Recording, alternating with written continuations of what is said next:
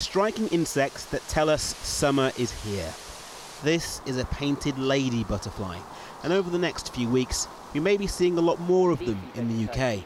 Some of them will even go into, buildings, things like sheds and so on. The naturalist Chris Packham is urging wildlife lovers to take part in what's thought to be one of the world's largest insect surveys. The survey involves as many people as possible. It's citizen science. Last year 100,000 people took part and we spotted more than 1 million butterflies. So this allows us to put our finger firmly on the pulse of their population and distribution. In some years we get large numbers of these insects coming to the UK. The last big one was 2009 when 11 million painted ladies arrived. So this year, as part of our big butterfly count, we're especially asking people to look out for these insects to see if this is another one of those big years. This is the one that we were speaking about, the painted lady, the migrant that we're expecting in huge numbers. If you've got a vegetable patch, then these white butterflies might be frequent.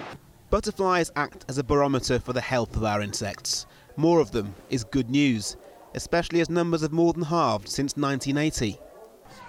Here at the Horniman Museum in South London, we're surrounded by tropical butterfly species.